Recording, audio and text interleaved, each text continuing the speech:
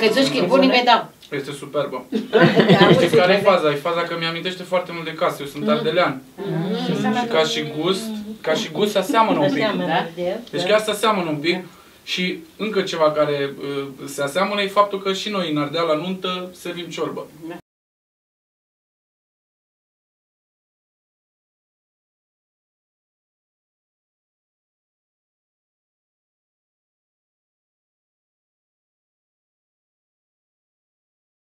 Și cum o faceți? Bineînțeles, mă gândesc cu ingredientele de aici, de la noastră, de casă. Da. Tot ce pe masă... Punem găină la șert și punem un ardel, ceapă, foi de dafine, morcov, pătrunjel, țelină.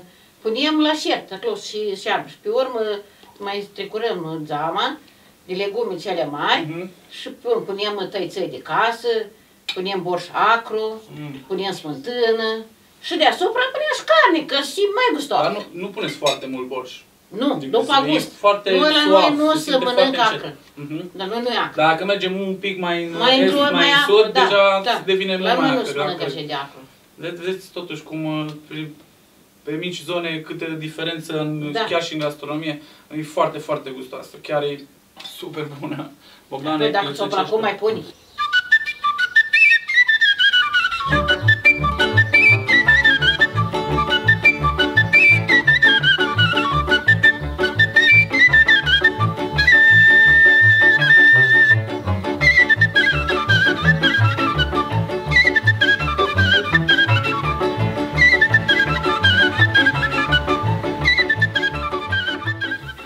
La noi e departe. Ce mai de seamă departe. Și să-ți faci pe șteam. E din tradiție sau? Tradiție. Tradiție, de când nu știm. Din bunici, străbunici, asta e găina departe. Îți merge la înviere și când vii de la înviere să scoate găina din cuptiori. Și este umplut cu ceva? Da. Am pus carne tocată, pâine, leguni, ouă. Și cu ce ați dat? Că arată foarte frumos, așa rumenite. Deci de la găină. A, deși cu ficat și inimă, pipă, de tot. Aha, deci așa arată. Și deasupra am pus o leac de ulei, am pus un pic de sare și am pus... Arată foarte fain. De asta am spus niște boia, da. Arată foarte fain. O să rup și eu un pic să gustul. Mamă, ce fragede. Nu mai înjiem, gata. Trebuie cuțit, întrebai cuțit. Da, exact, întrebam de cuțit. Ce trebuie cuțit? Că e șeartă. E super, super fragedă. Că te mai trebuie să ai, că noi nu facem tare sarat. Nu mai trebuie nimic. Poate vrei cu usturoi, sunteți. Să guste din umplutură. Da, neapărat să guste din umplutură. Înainte să descurcă. Da. Mamă, cum e? Nu-i stresat. Nu e stresat, corect. Crescută la curte, așa, liberă. Ai văzut, iarba monografie, nu iarba ce au crescut. Eu îmi dau seama când o găină e de casă, primul de la piele și în al doilea rând de la cartilaj. Când e mai galben acolo și grăsimea e un pic mai galben, atunci știu că 100% e de casă și e foarte, foarte gustoasă. Deci găina de Paști, ciupercile culese tot de mine. Îmi place, tare îmi place să-i coleg și mult mă ajută spote. Dați buni? Vă plac? Doamne, nu că sunt buni, eu nu mai am cuvinte.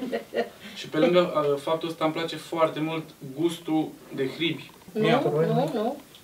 Nu-i gusturoi. Au un gust atât de intens și sunt atât de gustoase încât zici că au pus ceva ceapă, usturoi în ele. I-am fiert, scăzuți. Și am pus o leacă de ulei și puțină apă. Și am lăsat până să moaie ceapa. Și pe urmă am spălat hribii bine și i-am pus la fiert. Și i-am fiert scăzuți, așa, nu cu multă apă ca să-și piardă gustul. Da. Cam trebuie să stai lângă dânși când faci. Eu mi imaginez așa o masă creată dumneavoastră sau o sărbătoare sau, nu știu, aveți niște oaspeți. Că vă ajutați una cu cealaltă și că fiecare, e ca o, cu noi în bucătărie să-i spunem brigadă. Exact așa îi spunem. Și se pare că mai brigadă suntem, și artistică și bucătărie. Brigadă și artistică și în bucătărie. Deci ce avem aici? Accent cu miere, am făcut strule, la noi așa se cheamă. Strune? Strule, de la strudă. Mă interesează foarte tare acest desert. Pentru că au lăsat austriecii ceva în trecere pe aici. Nu mai plec de aici. De astea cuvinte așteptam noi. Da, de astea, da. Nici pe băiatul. Câte bordii, atâtea obicei. Deci este locul, la dumneavoastră aici este locul în care totul cred că e natural. Doamnelor, eu vă mulțumesc din tot sufletul meu pentru tot ce mi-ați dat să gust și pentru acest pahar de lapte de proaspăt mulți de la văcuța din spate de acolo. Da. Vezi că laptele e alb, vaca e neagră. Da. Laptele e alb și vaca e neagră, corect. Eu îmi găsesc acum foarte greu cuvintele pentru că sunt foarte plăcut impresionat. Și vă mulțumesc din tot sufletul. Ne pare bine că ți-a plăcut și... Da. Și mi-aș vrea să guste și Bogdan, că... Eu o să gust, dar terminați treaba. Păi eu mi-am cam terminat-o cu mâncarea, da.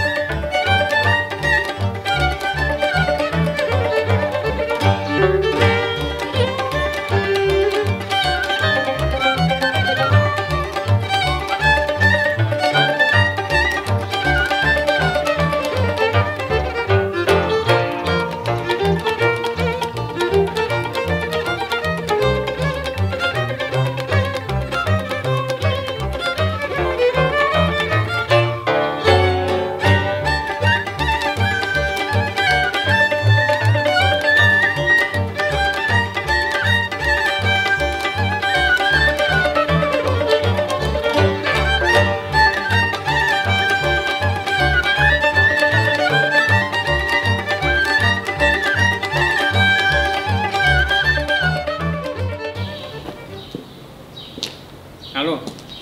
Domnul Iosif, sunteți la comunitate? Sunteți sus la comunitate?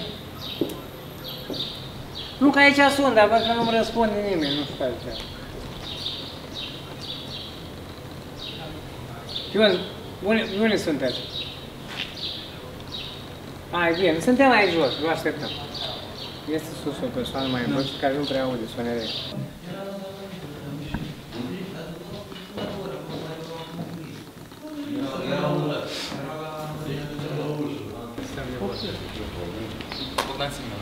Mihai Toader.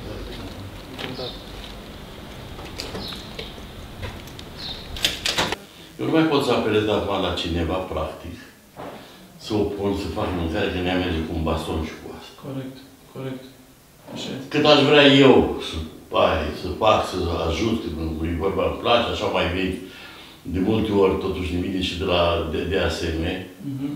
Ne vine să invităm așa, să mergem 5-6 la ea acasă, ea să facă mâncarea ei, cât costă 1.000.000, 2-3, nu e nicio problemă. Înainte, normal, era cu cașerul. Da, cașer, da.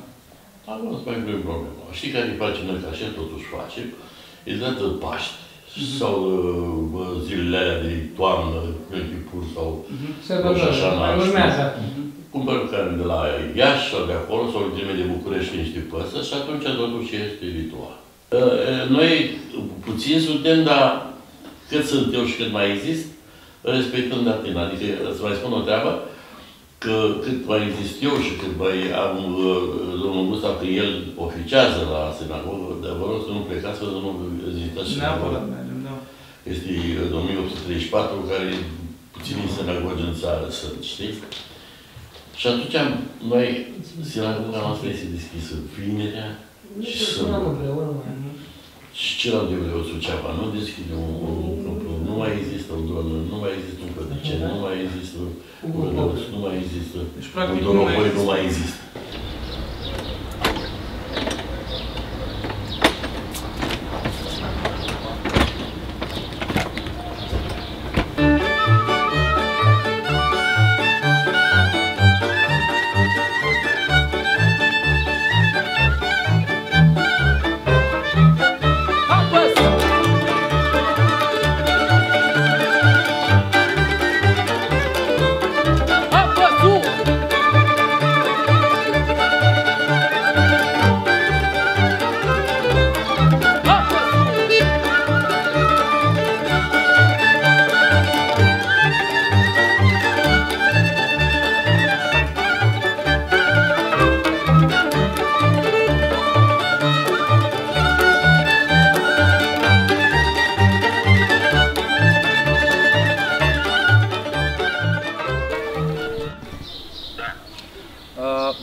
Domnul Hugo Kofler.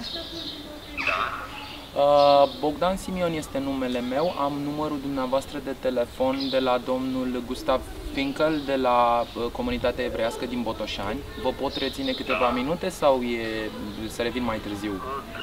Nu, spuneți acum că mai târziu nu mai mă găsiți. Domnul Sorin Golda. Nu, este cu cine am plăcerea. Bogdan Simion este numele meu. Aș fi vrut să vă întreb la dumneavoastră la comunitate, mai putem găsi cumva o persoană care să ne poată pregăti o rețetă tradițională evreiască? Puteți să mai spuneți o dată, că nu v-am auzit. Deci, noi mâncarea, practic carnea așa, le primim de la București și le face altcineva. Deci nu avem cineva în comunitate care să mai conteze la masă. Deci nu mai este absolut nimeni care mai face mâncare? Nu. Este o doamnă, m-a rămas o doamnă bătrână, mai în vârstă, 70 și care știe să facă, da, e ciupuță, trebuie dat cu 3 zile înainte. Media de vârstă este foarte înaintată. Știu, am înțeles lucrul ăsta. Mare plăcere vă ajutam, dar chestia asta nu cred că cineva v-ar putea ajuta. I-a întrebat să fii domnul Finkel. Am vorbit cu domnul Finkel, a vorbit cu două doamne și una dintre ele este plecată în Israel și cealaltă este foarte în vârstă și pur și simplu nu poate sta în picioare. Iar comunitatea de la Fălticeni au spus că primesc mâncare de sărbători de la București, adică nimeni nu mai gătește. Nu mai are membri în comunitate cu aici. Auziți, încercați la Suceava, la domnul Gol. Am încercat și la Suceava, nici la Suceava n-am reușit să facem nimic. Inclusiv la Dorohoi, peste tot. Nimic, da. Nu mai gătește nimeni, deci primesc mâncare de la București, mâncarea evrească. Deci este o bucătărie care a dispărut complet. Nici măcar fragmente nu mai găsit. Stop! Haideți să ne adăpostăm că vouă pe instrumentele astea. Nu facem o dată. Știu, normal, dar să ne adăpostăm undeva. Nu ar fi bunii pe toate. Te aduc și plusa deasupra.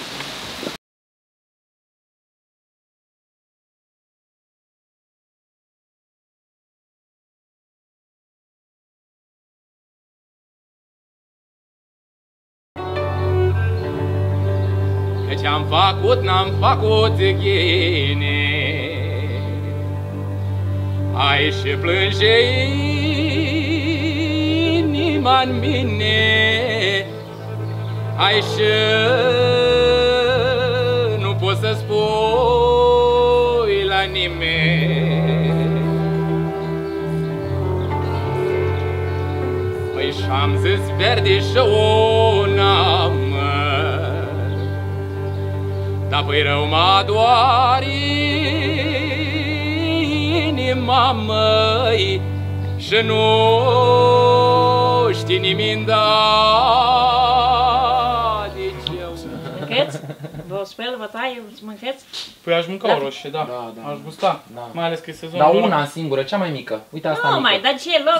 Eu vreau pe asta, că asta e mai moale și se duce. Moale.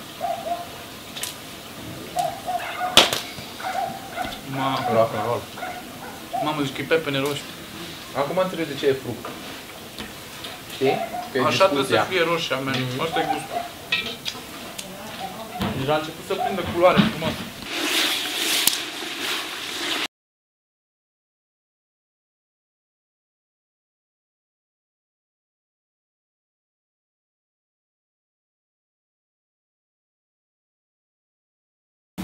Dacă tot stăm la foc, eu o să vă provoc să-mi cântați și mie un capăt de doină de Bucovina, dar în felul următor. Cum era când erați mică? Cu păduri, cu les, așa, cum v-ați petrecut copilăria? Cântați-mi și mie, vă rog, să auzim așa, pe inimă. Ei paduri, mândre paduri, ei paduri, mândre paduri, mor și numai într-un tine. Ei sub totul fădia lunii, ei sub totul fădia lunii, mica suța sub padurii. Ei dimineața când mă scol, ei dimineața când mă scol, n-aud niciun glas de om, măi. Ei numai păsări ciripin, ei numai păsări ciripin și lupi prin văiurlând, măi. Ei eram copcile micuțe, ei eram copcile micuțe, mergeam în tine disculțe. Doamne, cum e mămăliga cartofi. Este super, super bună.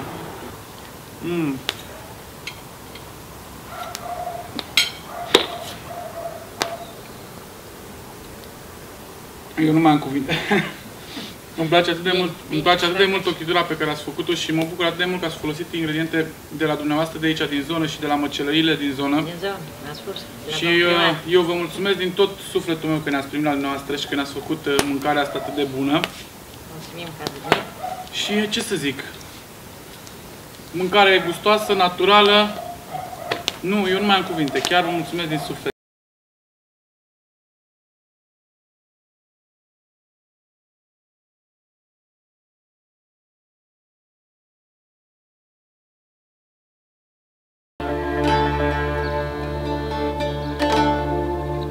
Ai tot pe plai, pe plai, pe plai, fără de băți, fără de malai, numai cu palmele goale și la brâu 7 pistoale, 4 pline și 3 goale, te băgam, poteram voale. Ai 7 ani, am fost haiduc și dormeam lângă un putuc iarna. Fiu, vara mă duc, că așa-i viața de haiduc, măi, așa-i viața de haiduc. Ai și veneam prin cel zăvoi, măi scotea dracu 5 ciocoi, eu le scoteam, iată, măciucuța, și le trânteam câte 5 și luam galben și argint. Dar oprindu-mă deodată și mai dădeam și de baltă, dar baltă el ce făcea? Pe țăranii ajuta din banii lui baltă casele să ridica. Cășăria se numea, În banii lui Baltă era că Baltă el trăia, de lângă Piatra Neamț venea la Botoșani ajungea. Hai și veneam